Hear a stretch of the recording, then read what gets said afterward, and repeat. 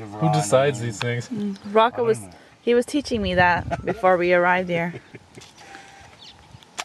I think it was more just to keep Gish entertained more than anything. Yeah. Das ist ein kleiner Loch. Und wieder alle vergraben da in ihrem Grab. They are magnificent animals.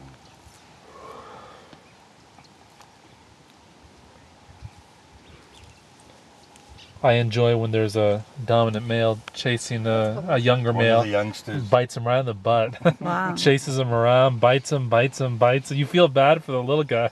That's what I tell a lot of people, and they say, oh, when you see a zebra without a tail, and, oh, a lion. Yeah. They like biting each other's tails off. Wow. Why they do it? It's just a dominance display, or while they're fighting and the one runs away, that's the only thing you can get a hold of. So how can you tell here which one's a male, female? This one's a stallion, that one's a female, that one's a female. How can you tell? I look at the chest. I actually read it in the hunting magazine the other day. A male's got a flatter chest, and the female's got a bit of a concave. But it takes practice to see it. Sometimes also just by size, but that also takes a bit of practice. Is just by size you can see whether it's a stallion or a male.